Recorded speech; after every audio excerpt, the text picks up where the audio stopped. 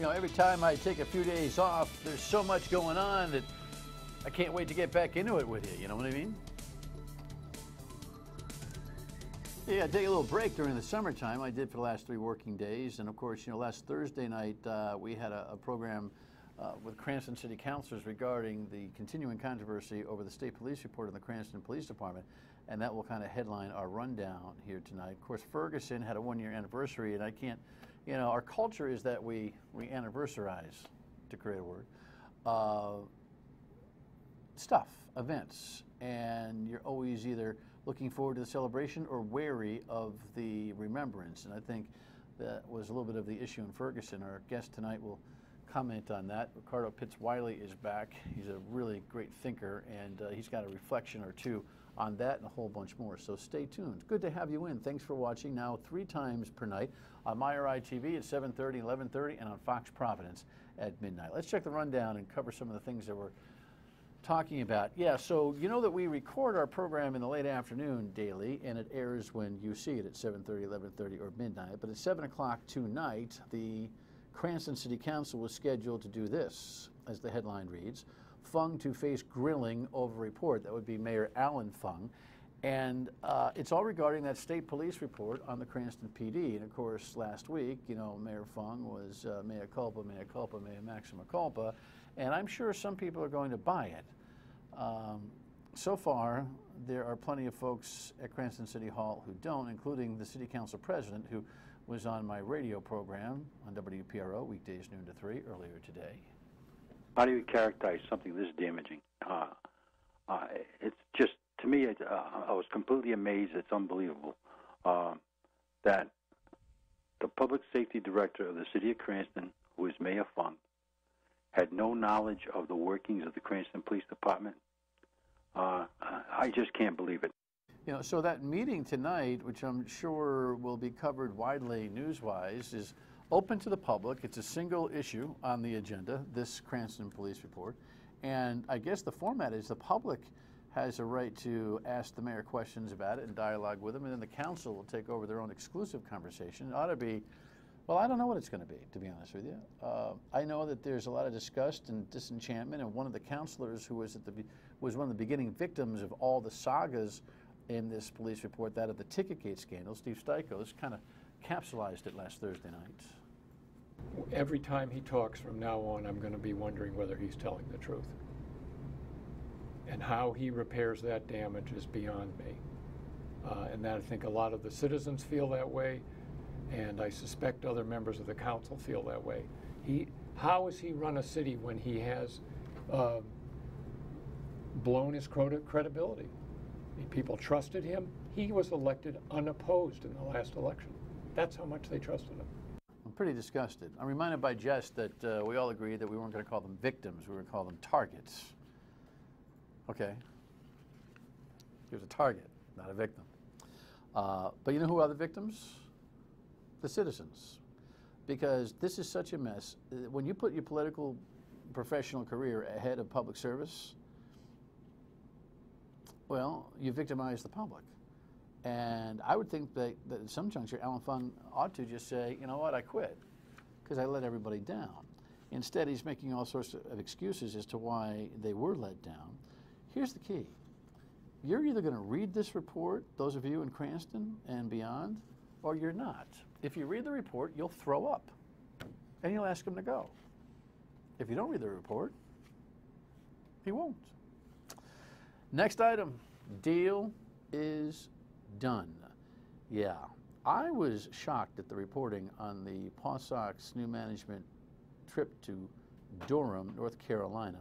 Headline, it is a beautiful ballpark. It's so funny, you know, I was away. I actually flew into Raleigh-Durham on Thursday, the day after they had this big to-do where they had dozens of people invited, but only a few could make it because plane arrangements didn't work out well. You know, movers and shakers in the community who could influence how people feel about this baseball project. I was playing golf at Pinehurst, but it's hot down there, FYI. But Larry Lucchino, the outgoing president of the Red Sox, who still is the principal guy in the new Paw Sox ownership, you know, has some things to say both on camera and off. One of our slogans is it's more than a ballpark. Paul Sox Chairman Larry Lucchino's vision of building a new ballpark in downtown Providence. Wednesday night, the Paul Sox Chairman, along with dozens of local business, community, and educational leaders, were in Durham, North Carolina, to check out that city's AAA baseball stadium. It's very similar to the situation we have. We took Durham because it was one of the best examples, but not the only example, but one of the best where public-private partnership came together. The mayor says it's a win-win for everyone. It's really been a catalyst for downtown revitalization. No ifs, ands, and buts about it. You know, there are differences between Durham and Providence: size, population, economics, all that kind of stuff. And actually, the areas where the stadiums are proposed, the Durham Stadium was in a very blighted area, or revitalized a blighted area. The 195 redevelopment in Providence is an economic go zone. So, I mean, those are just the beginnings. But here's the thing that bothers me most. In the coverage, and I thank the Providence Journal for pointing this out, in the coverage over the weekend, Larry Lucchino was quoted as saying that the deal is revenue neutral now with Rhode Island, and it's more or less done. That the General Assembly leadership and the governor's people have more or less restructured the deal. Well, this is the same organization that made a public request for $130, $150 million of cash flow in their direction. And now there's a revised deal, and we're not going to hear about it until, what, 5 days before a public hearing, so it gets slammed, and you know what the rest of the phrase is, right through the General Assembly? This is bad government. If the deal's done, expose it. Give it a month's worth of breathing room so people can react to it. It's unbelievable. Next item. Yeah, so we still owe, I don't know, depending on the tally, 50, 60, 70, $80 million, depending on where your accounting goes on the 38 Studios debacle. You remember 38 Studios. There's three of the guys that just settled. 38 Studios, the wonderful deal where Curt Schilling came in with a whole multi-online gaming idea that cost us $75 million in principal and $100 million in overall debt, including principal and interest. Here's a reminder from Eyewitness News. A proposed $12.5 million settlement announced Friday in the 38 Studios litigation, an ongoing effort to recoup as much of the $89 million in taxpayer dollars as possible tied to the belly-up deal. Just 4 of the defendants involved in this settlement. Another law firm agreed to settle for $4.5 million last year, but there is more to go with those not part of any deal, including the most recognizable face, Curt Schilling, Wells Fargo, and First Southwest. You know, the $12.5 million settlement with those parties, including the players, including Keith Stokes, a guy who, you know, walked the floors of the General Assembly that fateful night when they stealth voted for it, didn't even know what the heck they were voting for. That $12.5 million cumulative settlement amount might take and shave off one annual payment that is multi-years in the making still to pay off that debt. But the thing that really strikes me every time we have some development on the 38 Studios legal settlement is that we never had a hearing at the General Assembly to actually give us the kind of legislative enema that we need so that something like that never happens again. And that is very much on the current speaker, Nick Mattiello, who refuses to do so. And every year that goes by is, you know, rear view mirror. It's just awful. Because you know what? The cloud of 38 Studios never stops hanging over our heads. And they just don't seem to get that. The anniversary of Ferguson, WashingtonPost.com here. Yeah, you see this, you go, oh no, not again. I don't think the nation is as focused on this story today as it certainly was last year. Hopefully, that's because it won't be as troublesome, but here was the update from the weekend. A tense scene on the streets of Ferguson, Missouri early Tuesday morning as protesters and police clash once again.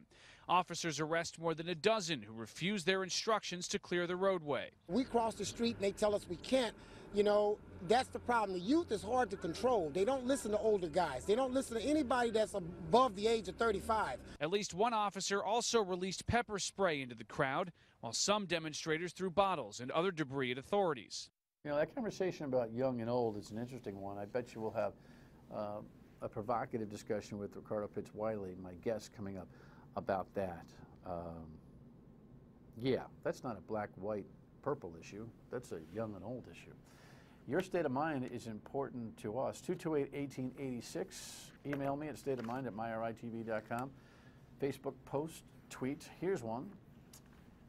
this is a reaction to a repeat program, I think, that we ran on Monday night, last night, correct? I just watched your show on charter schools. Dr. Gallo from Central Falls should not have been picked to be on the show, I guess, because the city of Central Falls is one big, not bit, but big charter. That's a typo. You need to interview a superintendent who really works with a town or city-funded school department. Tom. Well, that's interesting. There's Dr. Gallo, who I think is heroic in lots of ways. You know what? I would love to have superintendents on this air to talk freely about public education. The problem is the culture of superintendents is to hide from the media. I don't know what school they taught that in, but any super that wants a seat here, any night. When we come back, Ricardo Pitts-Wiley, the guy you should listen to. Stay with us.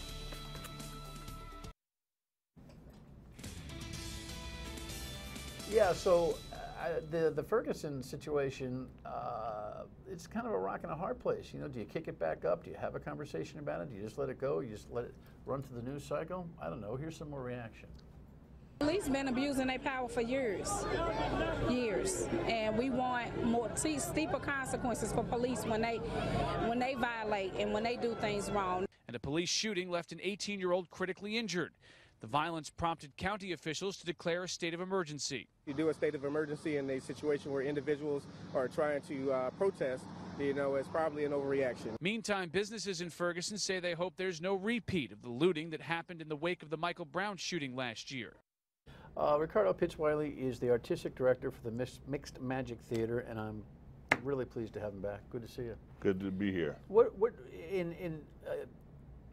The last time you were here, we had a short but provocative conversation on TV, then a longer one on radio, about this stuff that Ferguson brought us. Now we're here a year later, and I actually didn't bring you in when we scheduled you to talk about Ferguson.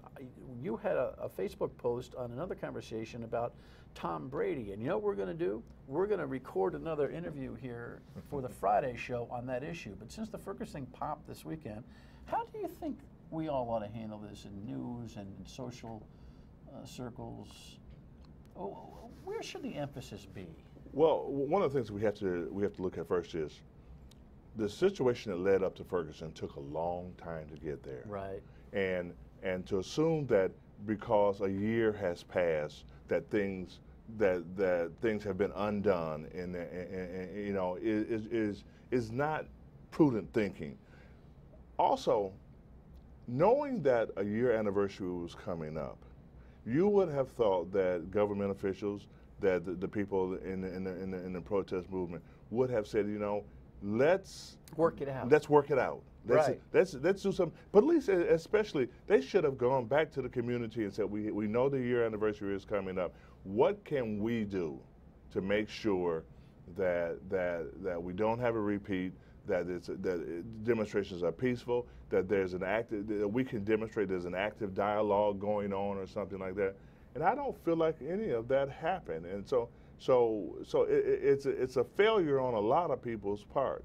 We have a culture of marking the calendar. Yes. That's not a race issue. That's an American thing. No, we do that. It's a human thing. We right. mark the calendar. Right. So you got to know that things are going to cough back up a little bit because That's right. there's a whole segment of the community that doesn't feel like there's any resolve. Well, not only a whole segment of the community, but a national community that says nothing has been resolved. If you look at what's happened since Ferguson in that year, people in Ferguson could easily look at it and say, not only has nothing changed in Ferguson, nothing has changed nationally. Baltimore. That's when we first got together. Baltimore happened. Cincinnati happened. Cleveland happened. Texas happened. I mean, on and on. These events have happened, and Trayvon Martin has not been forgotten, and so it's unfortunate because it's like a wall of names now. One of the things that I have noticed happening, and I saw something on TV the other night where a policeman was saying, you know, the Justice Department came in and made everything worse and bullied us around and things like that.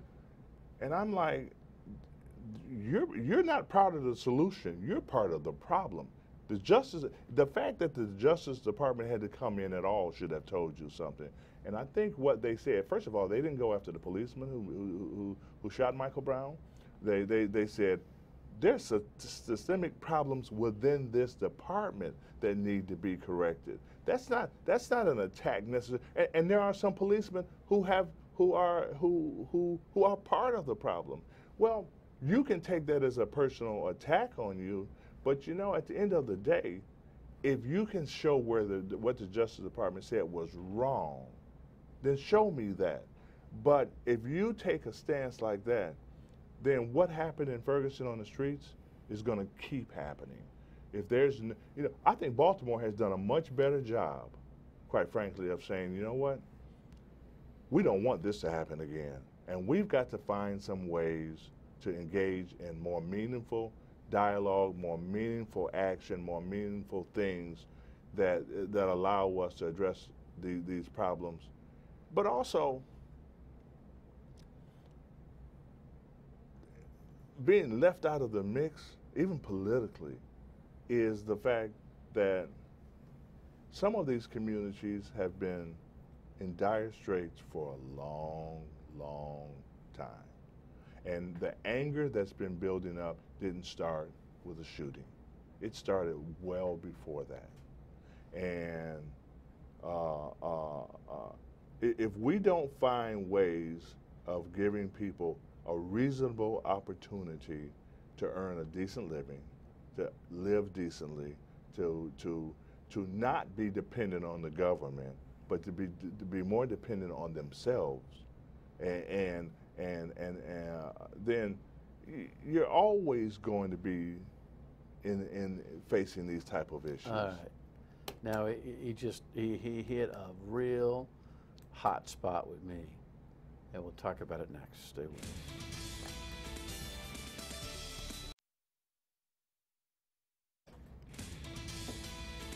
Ricardo Pitts-Wiley is the artistic director at Mixed Magic Theater, and before, in fact, let's do it now so I don't let this thing get away.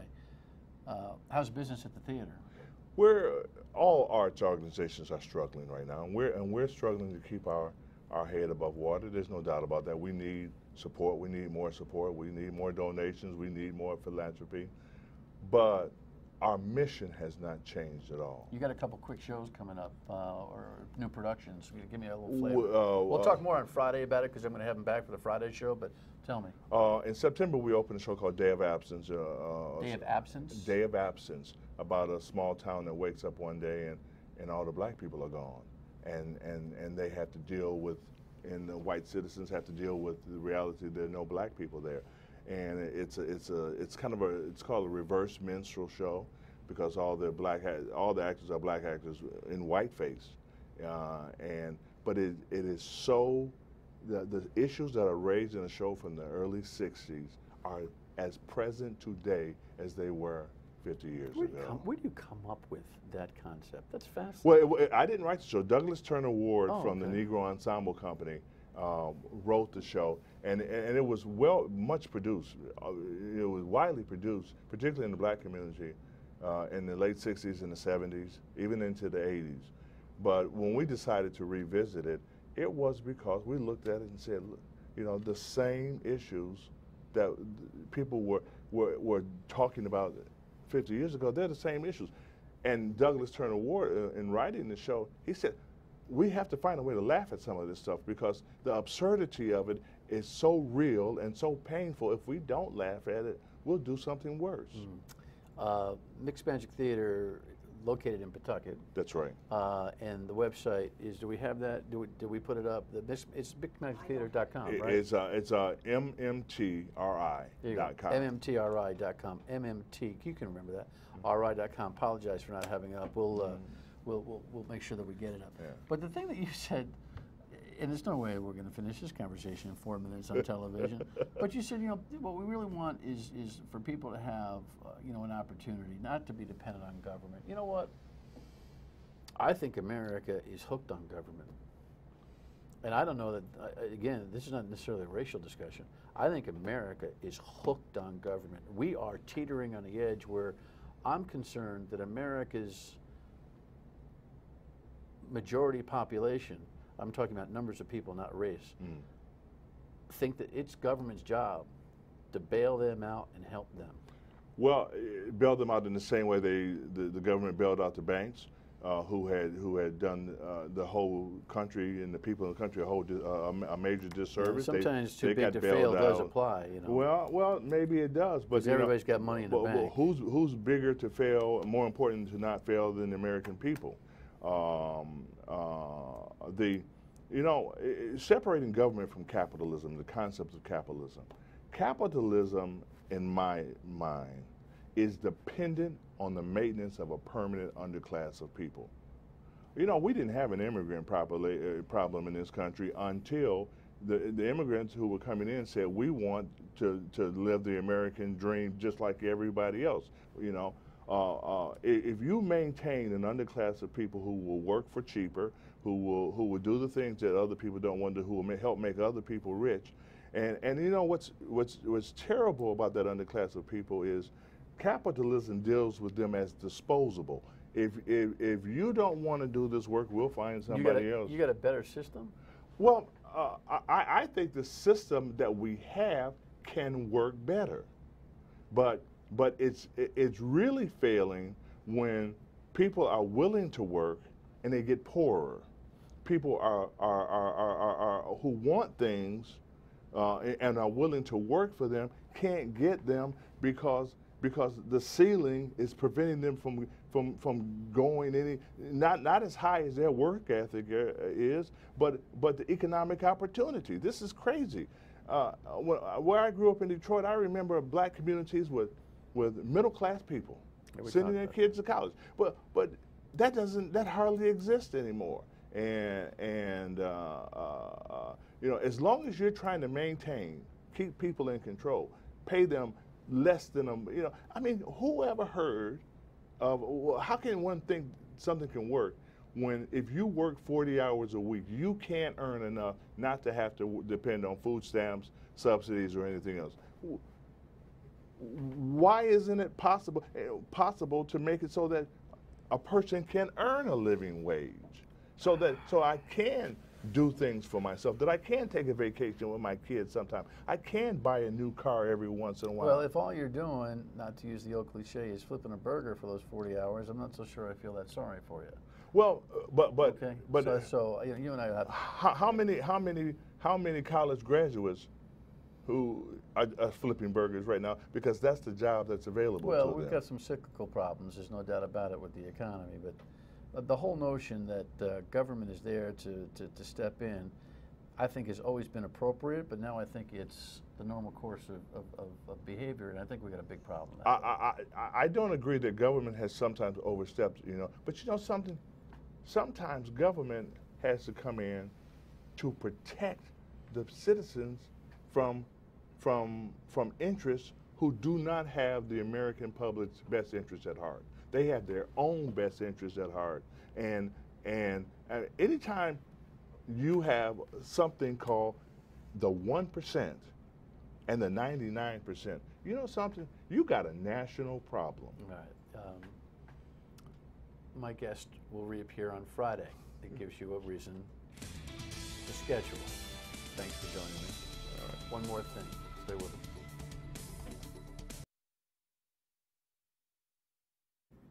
So again, I'll have Ricardo on Friday. Make a note because we've got a lot to talk about. We'll be on the radio tomorrow at noon, tomorrow on WPRO, recapping the City Council event in Cranston, which is just tough stuff. Okay, so we'll see you on the radio tomorrow and back here on TV tomorrow night on My State of Mind. Thanks for watching.